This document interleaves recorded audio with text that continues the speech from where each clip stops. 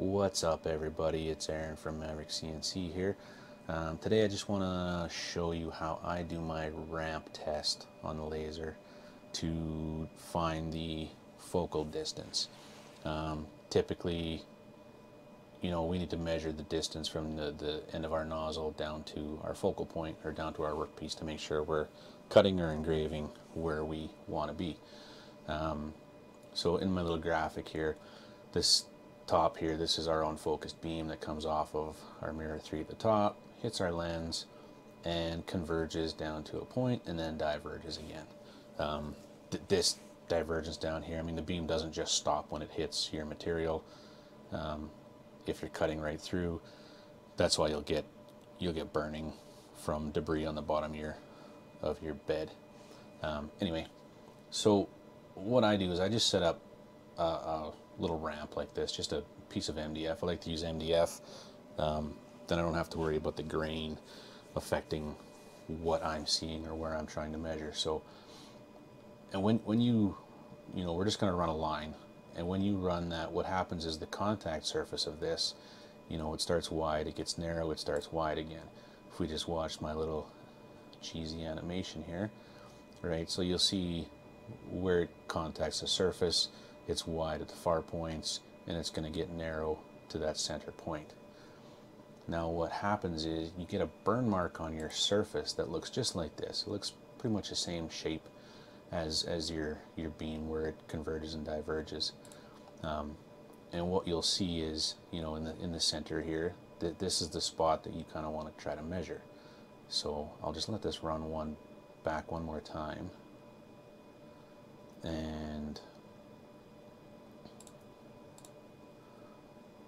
so then what we want to do, once we're done running our line, we want to bring the laser head back to the center, back to where we determine this tiny little line is at, or the most focused point. Then we want to measure this distance in here. Once you measure that, you can make any kind of a gauge, something that allows you to do repeatability. So I'm just going to jump over to the laser now, and I'm going to show you guys what my setup looks like. This is pretty simple. I've already done a couple on here. This is what the lines are going to end up looking like. And what we want to do is we want to measure that center spot there. I'll flip this over. I'll set this up one more time.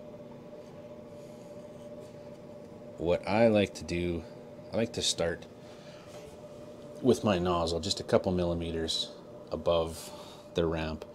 This gives you the best look at how the beam changes over your distance.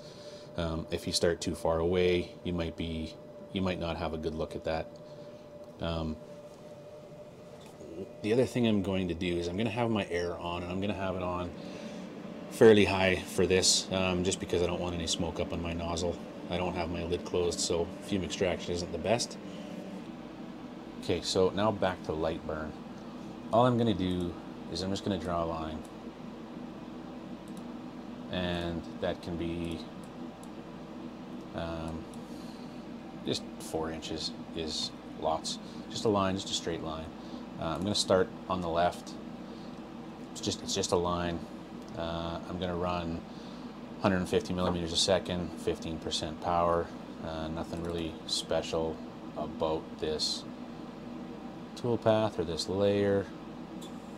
Really nothing to it. So I can hit start, and we can see that run on the laser.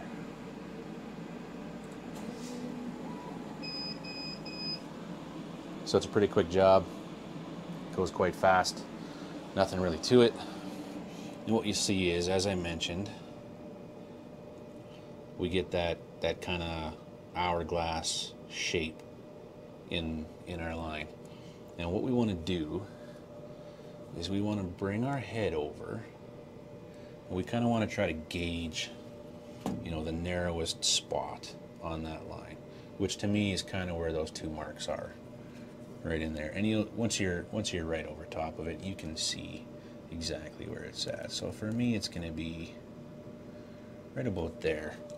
And because it's a ramp, you know, you do have some leeway in how that measures up. Then you can take, you know, something like this tool here.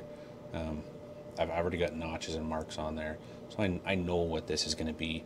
What I'm going to do is I'm going to take this guy, or whatever ruler you may have, and you're going to measure at that center spot, you know, what your height is. And for me, mine ends up being 12.5 millimeters from my nozzle to my workpiece, and that gives me my best cut when I'm working with this particular lens.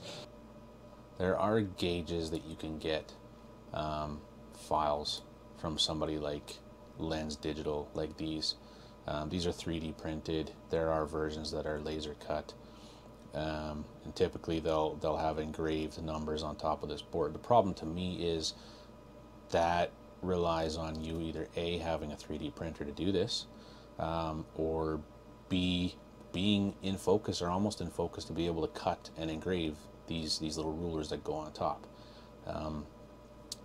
The method that I use, the way I do it, it's pretty straightforward. You don't need anything other than a block and a piece of flat material to engrave on, and then a ruler, something to measure with. Once you get your measurement right, you can make any kind of gauge you want and go from there. So I hope this is helpful. If you have any comments, let me know, and have a good day.